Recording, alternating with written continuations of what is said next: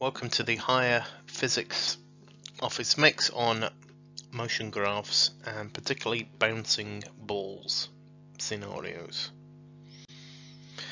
What are we looking at in particular? Well, we're looking at how the motion of an object can be represented by a graph,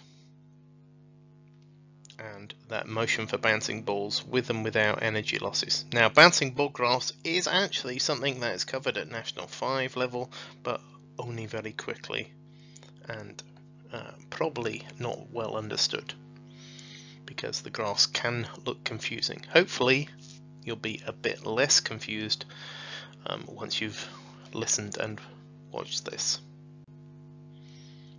So let's look at our scenario here. And there's basically two that we can look at. We can look at ones that are fired up or ones that are dropped. This case here, Lydia is firing a ball vertically into the air from the ground. The ball reaches a maximum height, falls, bounces, then rises to a new height. What will it look like? So the key thing here to look at initially is she is firing the ball into the air. So if she's firing the ball, it will have a velocity first. Now, we have to decide whether we are going to make up positive or down positive. Generally, we make up positive and down negative. We've got to think about what's happening to the velocity. So if we throw a ball up in the air, it slows down. When it is at its maximum height, it has a velocity of 0. It then accelerates downwards at a constant rate if we ignore air resistance back down. So let's have a look.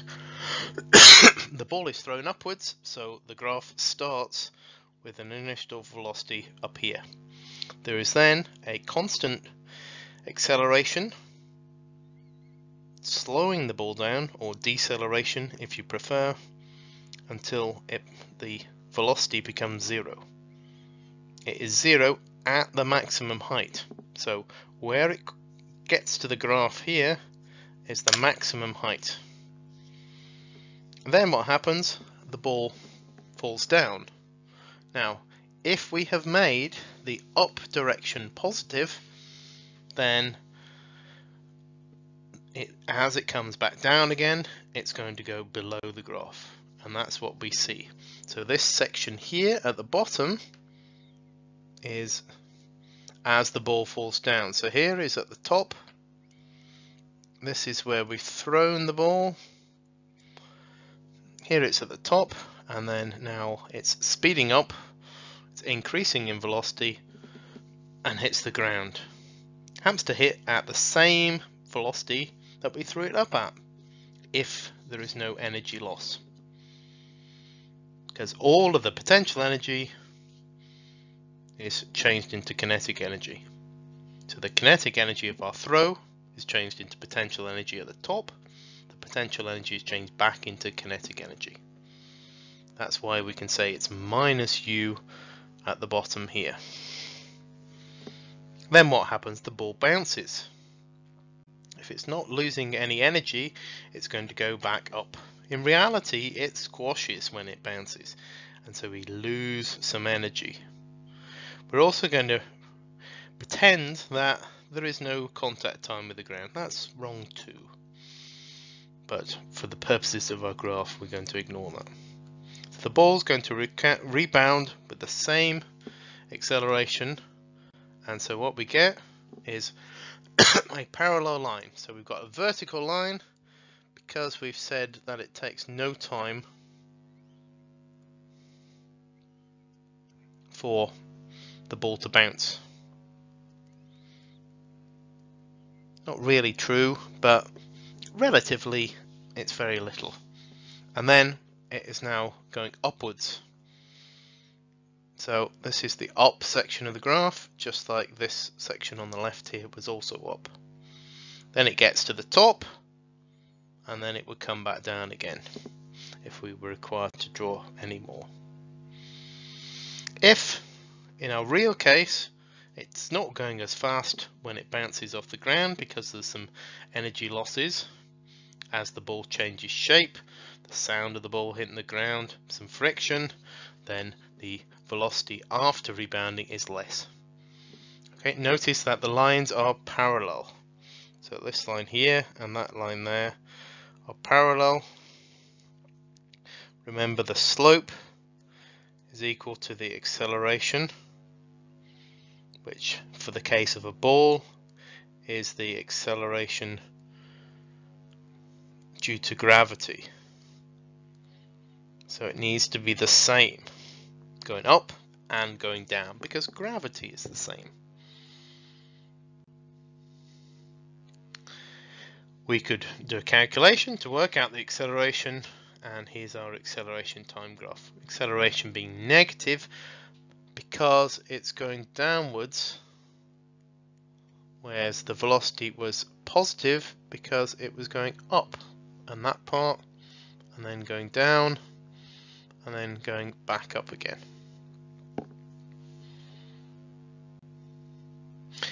If we changed our mind at the beginning and we said let's make down positive, then that would mean that we would have to start down here and we would have a positive slope. So we could get a graph that looked like this one rather than the one before. So here it is going up. When it crosses the axis, it's at zero velocity, so it's at the top, and then here it's going down, which we've now said is positive, because that's just our choice. It's just our choice whether we make up positive or down positive. I would recommend you normally stick to up positive, but you may be given a diagram and asked to comment which one is correct. So it gets to the bottom, it's bouncing, and then it's going back up there, and it gets to the top there. You can also be asked about dropped balls. The difference between a dropped ball and a thrown ball is a dropped ball has no initial velocity. Usually here, because it's been dropped, down is set as positive. So it's starting at zero, so that's the biggest difference.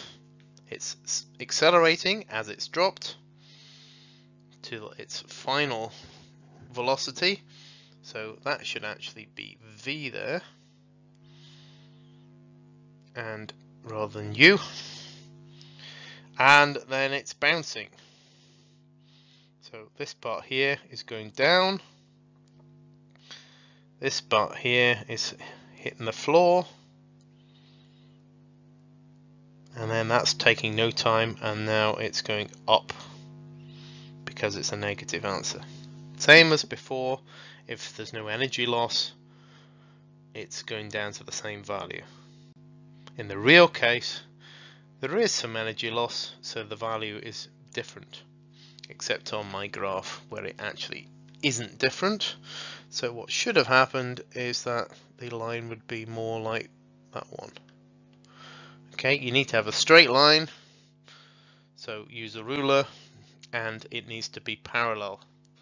So that is a straight line parallel to the other line.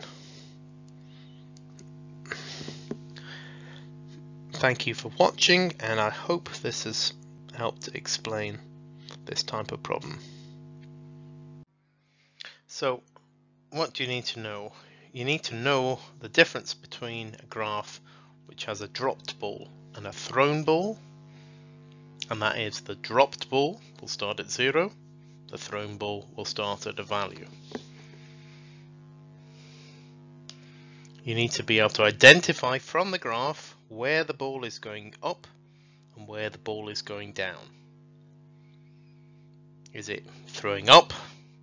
Is it dropping down? Where is it bouncing? You need to understand that the slope of the graph is equal to the acceleration. That's always true for a velocity time graph. It's true for these graphs too. So the slope needs to stay the same all the time, and it needs to have the right gradient. You need to know how the energy, if the energy is lost, how will the graph look different?